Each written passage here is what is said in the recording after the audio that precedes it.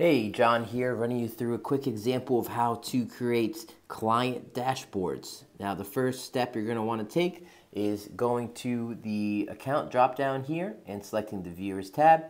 Now, you can provide each one of your customers or clients with a viewer license. These licenses are read-only. They're all free and they're unlimited. So literally every single one of your clients can get one. Won't cost you a dime. Basically, how these viewer licenses work is once you provide access to whatever dashboards you deem fit to that viewer, the viewer will have their own login, be able to look at the dashboard and click on the visuals or the numbers to get the drill down, but they cannot change any of the filters you have applied or manipulate any of the gauges that are on that dashboard. So that's why we call it a read-only license. So you'd come here, you'd select this blue Invite a Viewer button, and then put in their information, and it would be added to this list here. Now, once you've created a viewer license for your customer, you're going to want to come here to Dashboards and select the dashboard that you think is adequate for your customer. We do have some templates available by default inside of your account.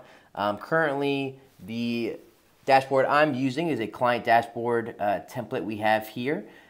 This is mostly made of ConnectWise data, but don't worry if you're using other data sources. All the steps I'm going to show you are the same. The only differences would be the fields that you're selecting inside of the data sets to filter down the information.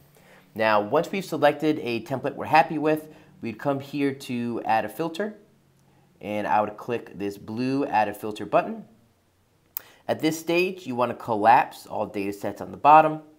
Once you know we have two data sets to play with, I'll open the first one and I'll select company name, close it, select the second one, company name again, close it, and now I can come down here to value and choose a customer who I want to provide a dashboard for, and in this instance I'll use Bob's Burgers. So I'll put Bob's Burgers. Save those changes, and you can see all of the gauges being filtered out for Bob's Burgers information.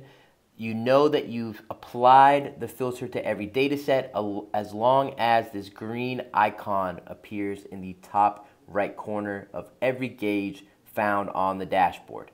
Now that we know that the filter was applied correctly, I'll come over here to More right under my little account icon and select Clone Dashboard.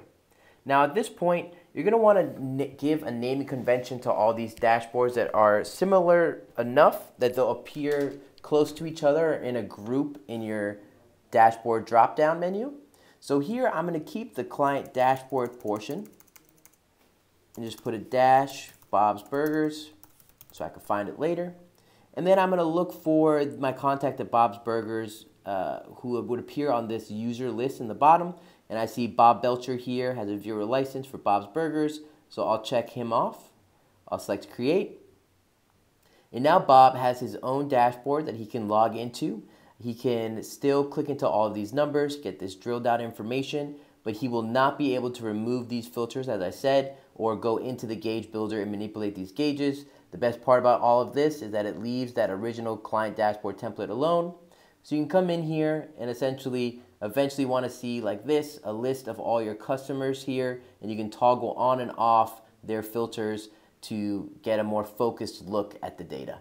So I hope that this all makes sense. If you have any further questions, please feel free to reach out to our support team at support@brightgauge.com.